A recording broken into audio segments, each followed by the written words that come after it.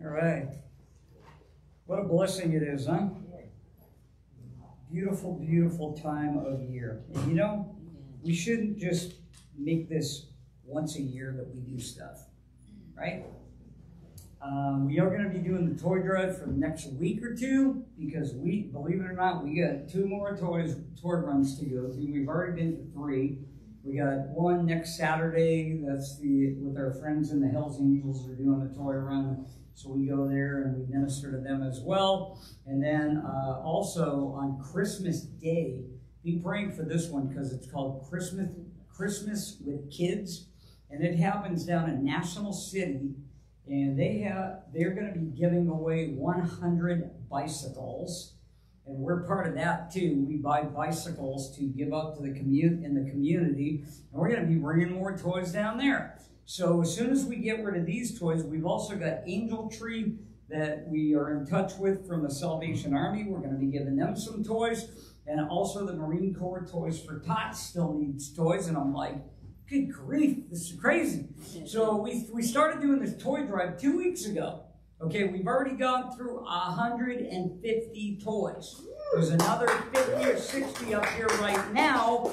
So if you guys want to go get more toys, go get more toys. We're going to get rid of them. So, and also we're collecting money for blankets too.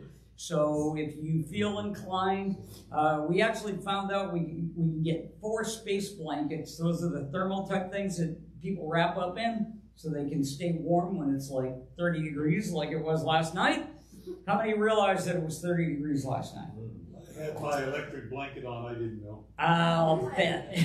We didn't turn the heat on until this morning. Esther goes, it was 30 degrees last night. I was like, okay, time to turn the heater on. Anyway, it's a blessing to be here today. Again, we went up to Camarillo yesterday, 150 miles one way.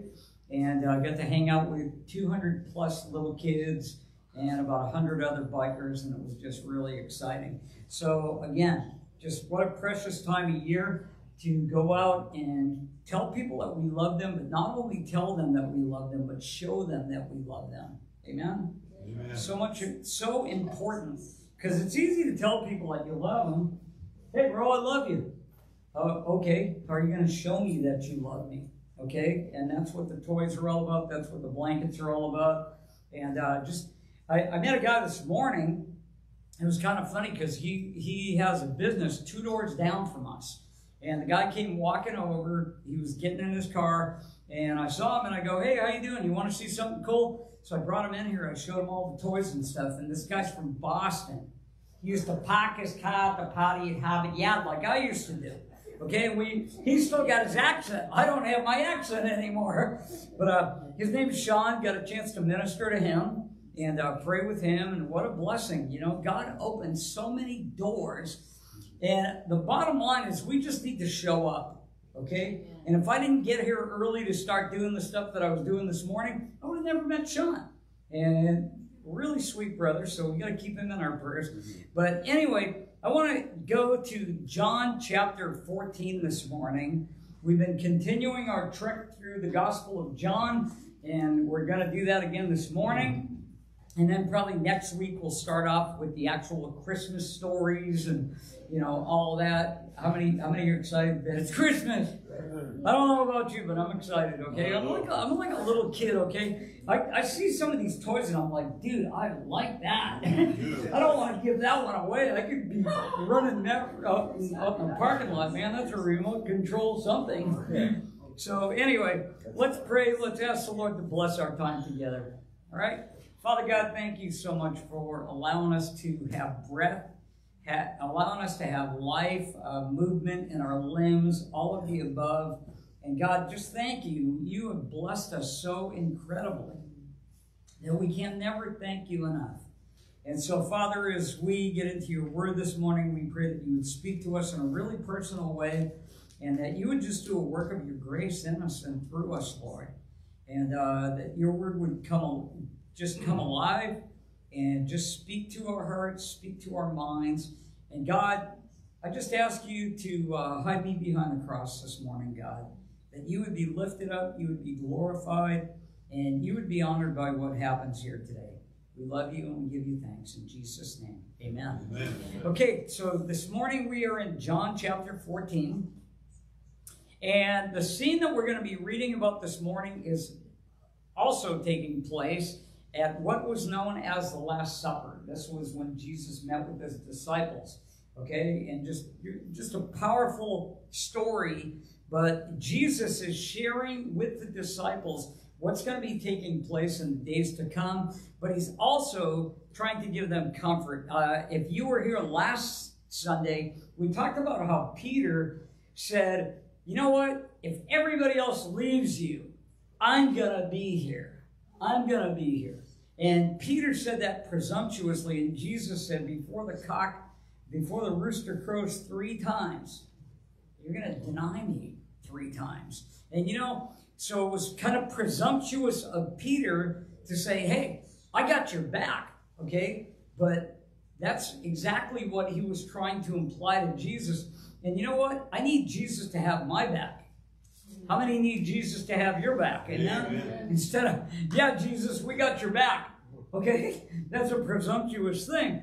But to be a disciple, and I want to talk about that this morning, but to be a disciple, you have to show up. You have to be ready to do whatever God's calling you to do, and you got to be available. And there are a lot of people that say, oh yeah, I prayed the prayer, I'm a disciple, but they don't show up. They don't walk with God on a consistent day-to-day basis. And that's what we all need, amen? I don't know about you, but we need to walk with the Lord day by day on a consistent basis. So, and like I said, in the last few verses, Peter said, I will lay down my life for you. Now, what's interesting about that is he said, I will lay down my life for you, but he wasn't living for him 100%. Okay? And there's a lot of people that say, oh yeah, I'll lay down my life for you, Lord. And then they don't live it. We got to live it. Hello. Amen. All right. So, we're going to pick it up in John chapter 14, beginning in verse 1. And this is actually talking about that Jesus is going to prepare a place for us as believers. And you gotta understand that. You got to know that. You got to trust in that. Amen? Amen. Because a lot of times I'm going to tell you right now, everybody wants to go to heaven, but nobody wants to die. Right. I just thought I'd let you know. Okay.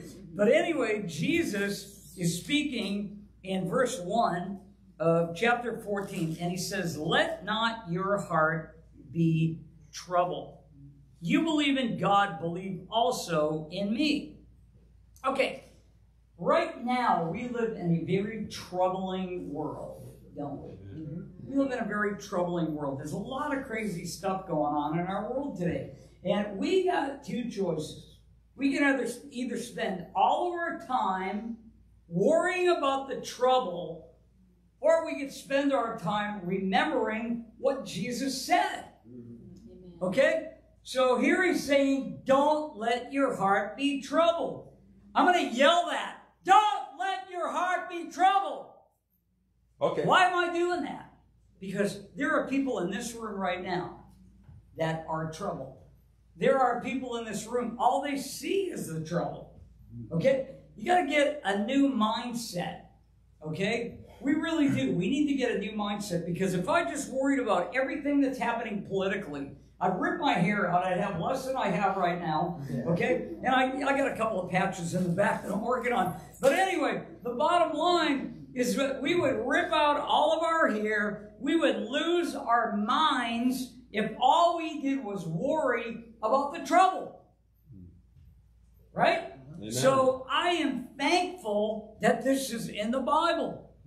Jesus said, let not your heart be troubled.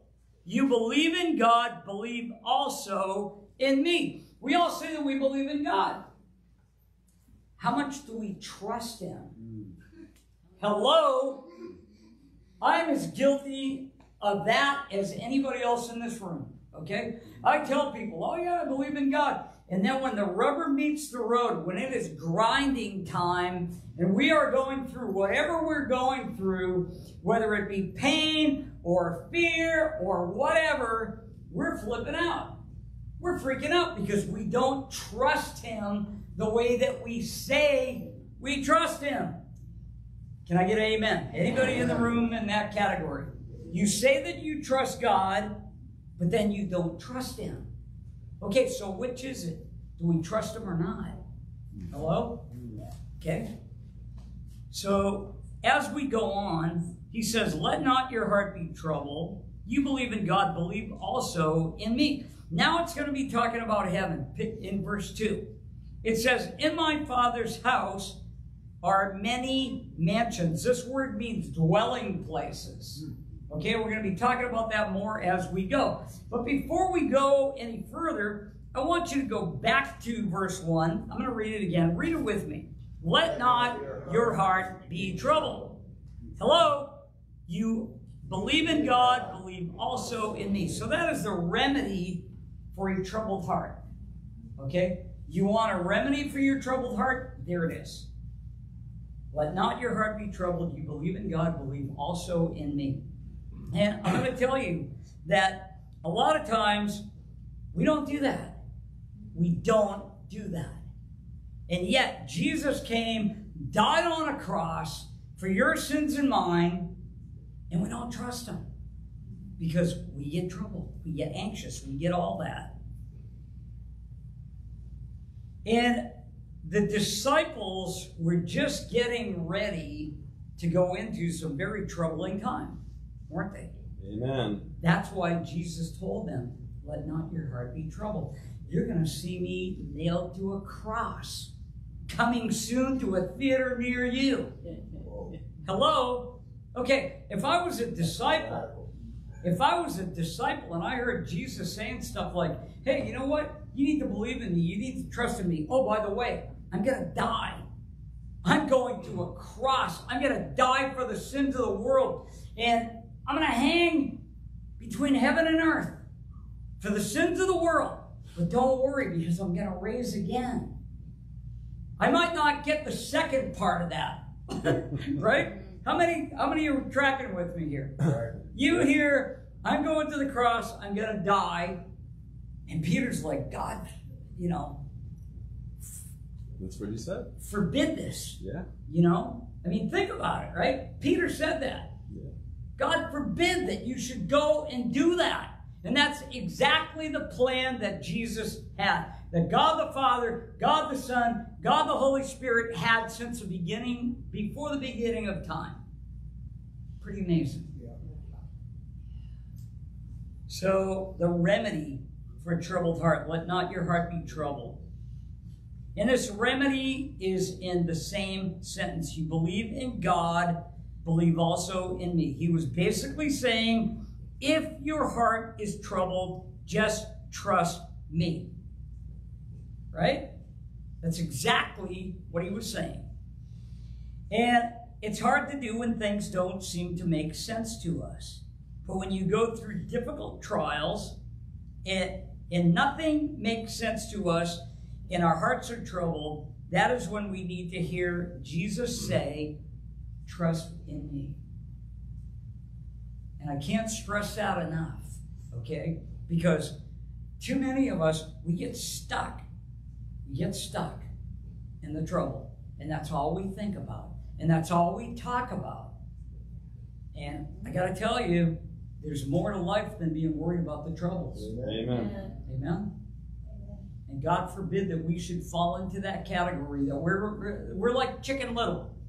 Okay, running around. The sky is falling. The sky is falling. Okay. Guess what? The sky's still there. And I've been hearing people talking about the end times since I became a Christian. I got saved on May 5th, 1977. And they were talking about the end times back then. And guess what? People are still talking about the end times. And a lot of people just push the fear factor. Guess what? If you are pushing the fear factor, then you don't trust God. Amen. Hope I'm not offending anybody this morning. I'm just letting you know. If you are pushing the fear factor, then you don't trust God. Jesus said, I go to prepare a place for you. He said, in my Father's house are many mansions, many dwelling places. And he told the disciples, don't be troubled. So what do you think he would say to you today? Don't be troubled. This is not rocket science, church. And yet we make it rocket science. And he says, in my Father's house, God's house, are many mansions. In the Greek word mon, M-O-N -E-Y, mon a, and I'm not French, okay? And it's not talking about money, okay? It is mon a, and it means elaborate dwelling places. Elaborate dwelling places. Can I get an amen on that one? Amen. I don't know about you, but I am ready to trade up. Okay, elaborate dwelling places. Right now, you are dwelling in this temple, and it's falling apart, right? We're all dwelling in this temple, and it's falling apart. Someday, we're going to be in elaborate dwelling places. I don't know about you, but that ought to excite you to no end, man. Hello? Yes. I go to prepare a place for you. And then he says in verse 3, and if I go and prepare a place for you, I will come again and receive you to myself, that where I am, you may be also. And where I go, and the way you know. Before we go any further, where did Jesus go? He went to the cross.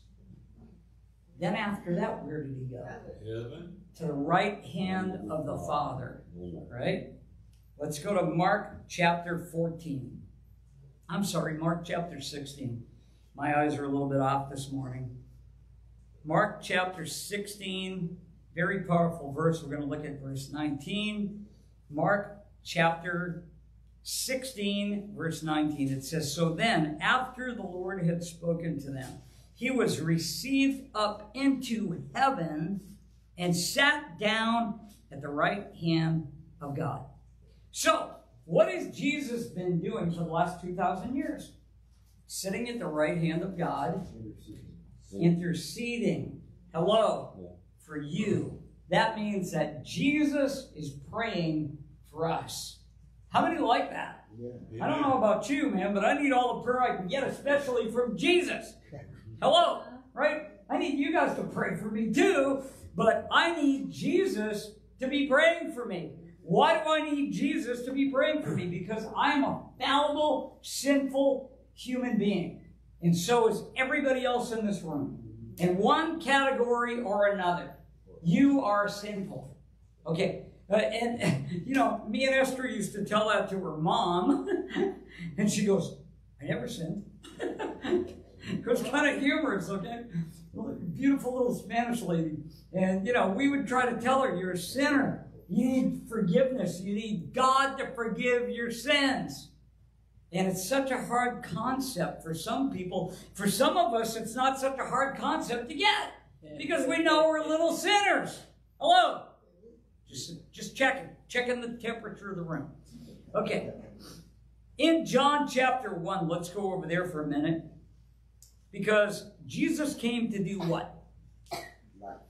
To show us life, to be the light of the world, to be God in human flesh, to walk with us, to be with not only the disciples, but also now that he lives in us, he wants to hang out with you.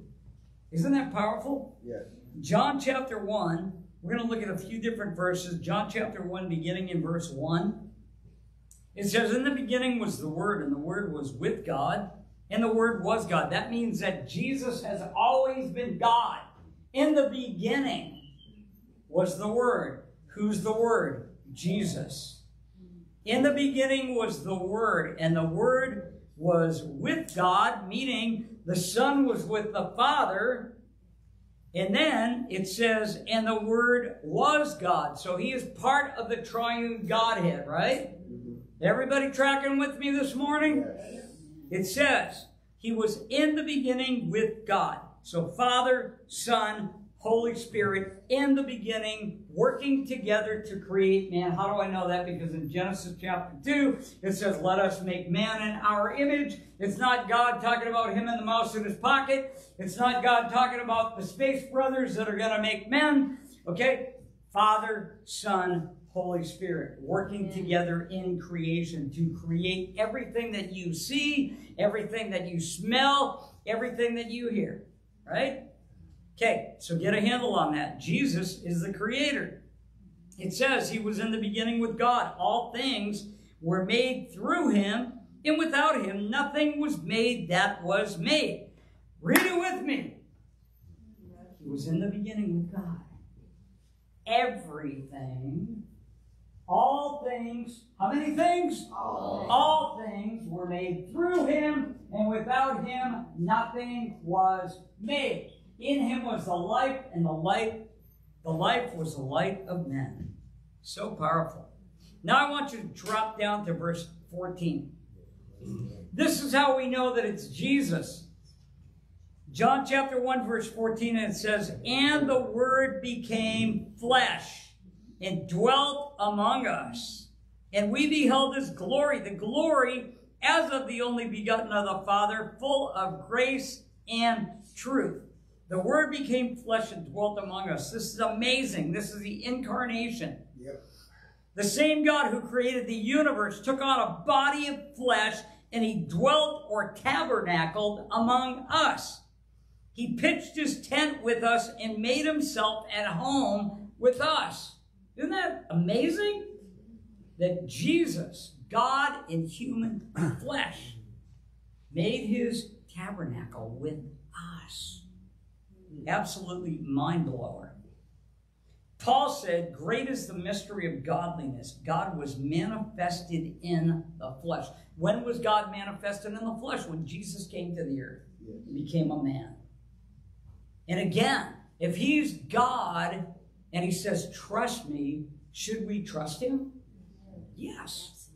Okay? Again, this isn't rocket science. This is simple Christianity 101. So Jesus left to go to heaven to prepare that dwelling place, our mansions, 2,000 years ago. I look at what happened in 7 days, okay? And some people are like, oh, well, you know, 1 day is 1,000 years. I don't care. I don't care if it's 7,000 years. Look at what God did in 7 days or 7,000 years. That everything that we see, everything that we are able to comprehend with our brains. And I'm not talking about anybody else in the room, but my brain is kind of small. Okay, so I can't even comprehend all the things that God has done. Amen. Can't even comprehend it. Right. Yet, he did it for us to dwell with him. Hallelujah. On this earth. Isn't that amazing? Again, now, I mean, this stuff just blows you away when you see what God has already done. Right. For you and for me. It's a total mind blower. Next, we get heaven. Now I want to go to Revelation chapter 21. Let's go over to Revelation chapter 21. We're going to look at a few verses here. Revelation chapter 21. And hey, Lauren, can you switch on the light up there? The podium light? Yeah, go for it. I'm getting older. Revelation chapter 21 is a very powerful, powerful verse. Revelation chapter 21 talks about the New Jerusalem. And I don't know about you, but I am excited about the New Jerusalem. Revelation chapter 21 in verse 1. It says, then I saw a new heaven and a new earth, for the first heaven and the first earth had passed away, and there was no more sea. Then as you drop down to verse 10, let's do that. Revelation chapter 21 in verse 10. It says, and he carried me away in the spirit to a great and high mountain, and showed me the great city, the holy Jerusalem, descending out of heaven from God, having the glory of God. Her light was like a most precious stone, like a jasper stone, clear as crystal. And she had a great and high wall with 12 gates, and 12 angels at the gates, and names written on them, which are the names of the 12 tribes of the children of Israel. All right, let's drop down to verse 21, same chapter. Verse 21, it says the 12 gates were 12 pearls. Isn't that amazing? The 12 gates were 12 pearls. Each individual gate was one pearl, and in the street of the city was pure gold like transparent glass. Then in verse 22, it says, but I saw no temple in it, for the Lord God Almighty and the Lamb are its temple. The city had no need of the sun, or of the moon to shine in it, for the glory of God illuminated it. The Lamb is its light, and the nations of those who are saved shall walk in its light, and the kings of the earth shall bring glory and honor into it. Now I'd like you to go to Revelation chapter 22, verse 1. Revelation chapter 22, we're going to look at verses 1 through 7. It says, and he showed me a pure river of water of life, clear as crystal, proceeding from the throne of God and of the Lamb. In the middle of its street and on either side of the river was the tree of life, which bore 12 fruits, each tree yielding its fruit every month. The leaves of the tree were for the healing of the nations. And there shall be no more curse, but the throne of God and of the Lamb shall be in it, and his servants shall serve him. Then it says in verse 4, they shall see his face, and his name shall be on their foreheads. There shall be no night there. They need no lamp nor light of the sun, for the Lord God gives them light, and they shall reign forever and ever.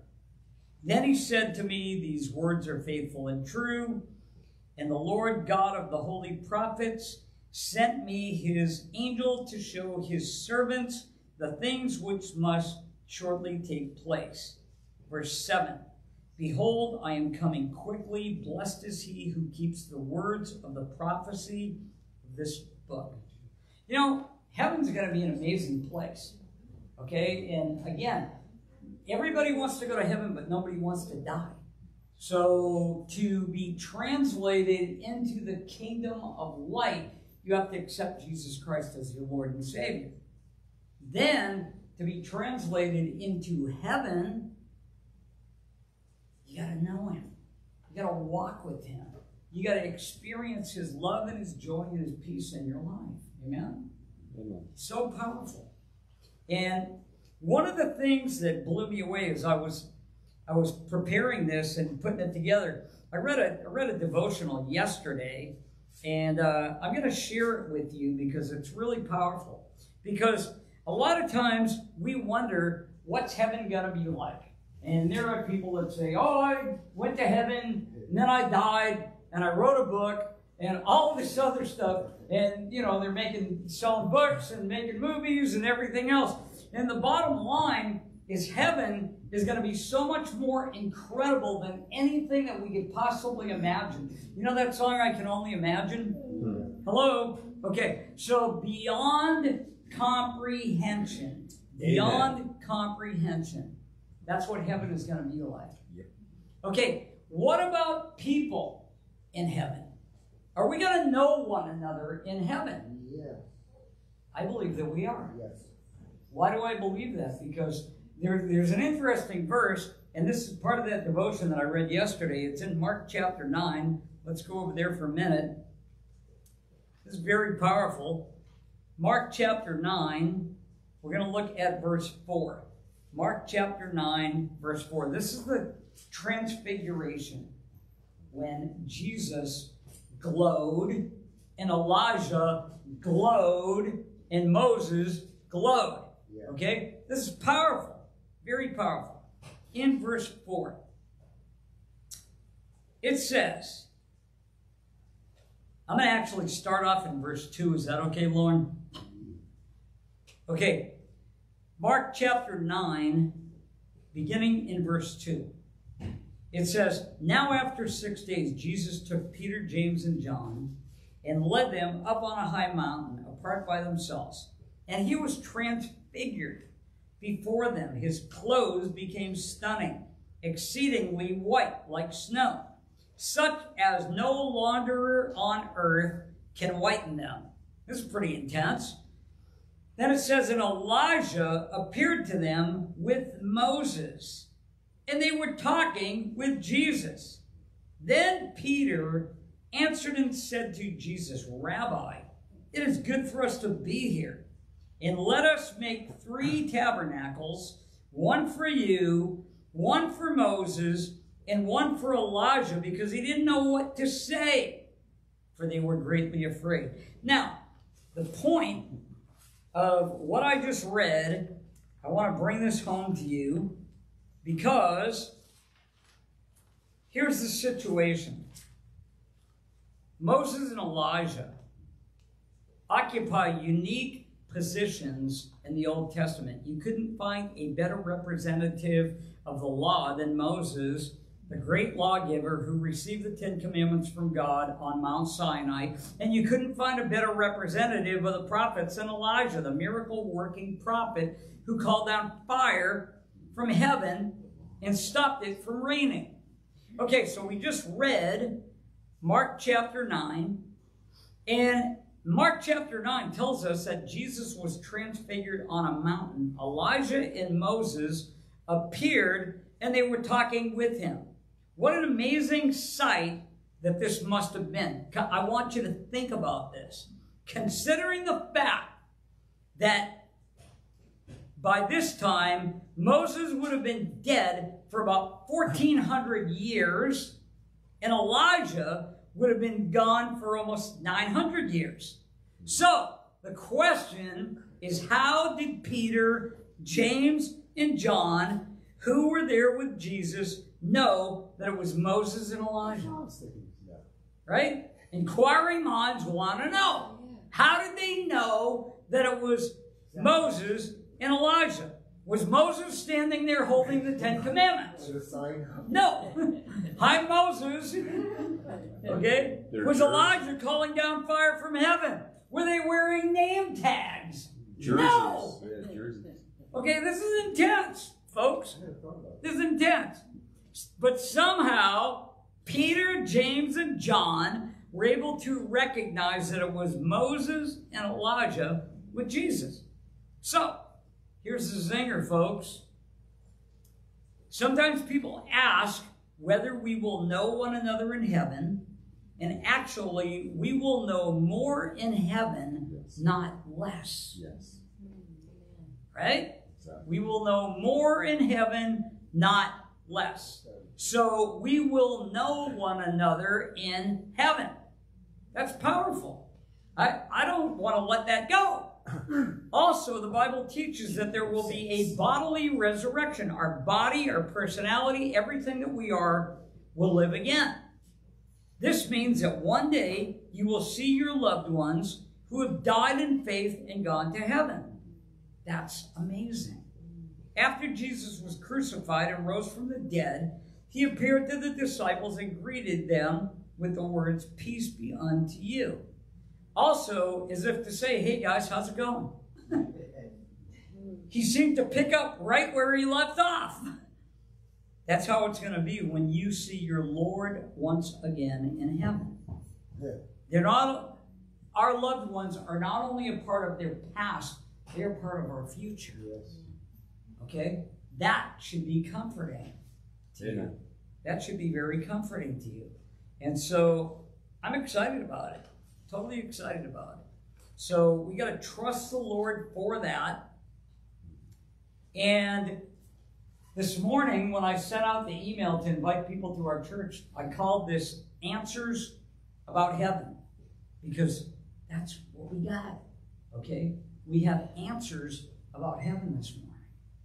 So you don't have to wonder what heaven's going to be like. Jesus told us what it's going to be like multiple times in the text, multiple times. So that's powerful. Okay, so then Thomas chimes in, John chapter 14. Thomas said to him, verse 5, Lord, we do not know where you are going, and how can we know the way? We've talked about this many times here at this church. Many times. Because Jesus responded to that question. And again, this is Thomas speaking. And he says, Lord, we don't know where you are going, and how can we know the way? Jesus said to him, I am the way. I am the truth and the life. No one comes to the Father except through me.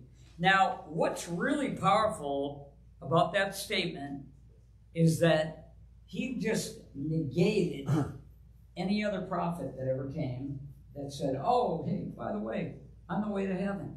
Jesus said, I am the way, the truth, the life. That means that you can't get to heaven without Jesus. And you know, there were other people that were on planet Earth. Confucius was one of them. Buddha was one of them. Mohammed, all these other people that want to point you to somebody else besides Jesus. And I'm going to tell you something right now, that is a lie from the pit of hell. Hello. Okay? If anybody is pointing you to anybody besides Jesus, that's called universalism. And there are some people that believe that. Okay? There are people that believe that all these different prophets, they're all part of God. They all came from God. That would make Jesus a liar. Just thought I'd let you know. Because he said, I am the truth, I am the way, the truth, and the life. No one comes to the Father except through me. That's exactly what Jesus said. So if Jesus, you know, there's only a couple of possibilities here. In fact, C.S. Lewis talked about it. Okay, C.S. Lewis said that people have come and have claimed to be all these different things. They've claimed to be the Messiah. With the comments that Jesus just made in John chapter 14, you can only put them into one of three categories. And I'm going to tell you what those three categories are. The first one is if he said that he was God, but he was not God, then he was a nut. He was totally crazy. That'd be like me going like this. Hey guys, I'm Napoleon. Okay, guess what? If I'm not Napoleon, and I think I'm Napoleon, I'm a flippin' nutcase. Just thought I'd let you know. Okay, what's that? So you identify. I identify with Napoleon. I'm short. I conquer things. Okay, but anyway, the bottom line is if Jesus said that he was God and he knew that he wasn't God, then he's a liar. Right? Yep. If Jesus said that he was God and he knew that he wasn't God, that makes him what? A liar. So, we already discounted the fact that if Jesus was crazy, we're all in real trouble. Okay? If Jesus was a liar, we're all in real trouble. Or the only other possibility is that he really was God in the flesh. And he said, I am the way, the truth, and the life. No one comes to the Father except through me. Isn't that powerful? That means you can trust him. That means you can believe in him. That means he's going to fulfill his promises. And heaven is part of that package, isn't it? Heaven is part of that package. And you know, I would be totally cool with the fact that when I die, I'm going to a better place. I would be totally okay just with that part of it. But he also said, I came to give life, and I came to give it more abundantly. How many are thankful for the abundant life that you get from Jesus? Again, if you are not living in that abundant life, then there's a disconnect somewhere. And you need to ask God to help you to get past that disconnect. Because if you are walking around in fear, you are consumed by trouble, Amen. you are consumed by whatever. I want to be consumed by the Holy Spirit. Amen? Amen. I don't want to be consumed by all this other stuff. I want to be consumed by the Holy Spirit. So let's pray. Father God, thank you so much that you sent your Son to die for our sins, that Jesus left heaven, came to earth to die as a human being, but yet to deliver us, to be our Savior, to be our God, to be the one that we can trust.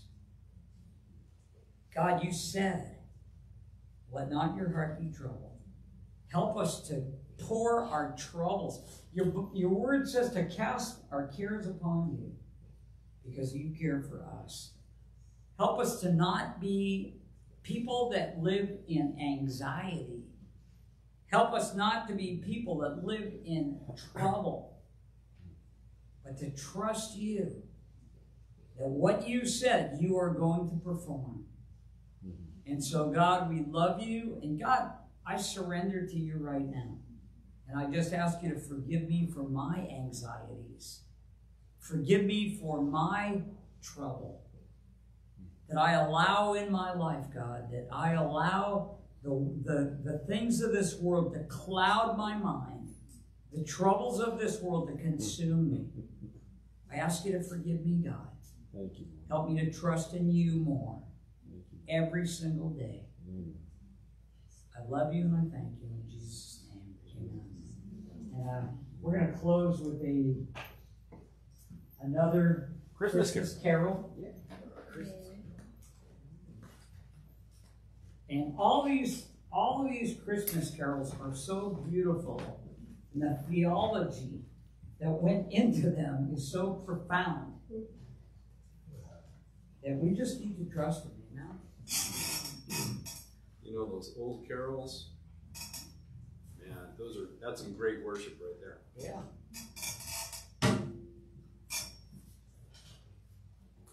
So let's worship the Lord with Silent Night.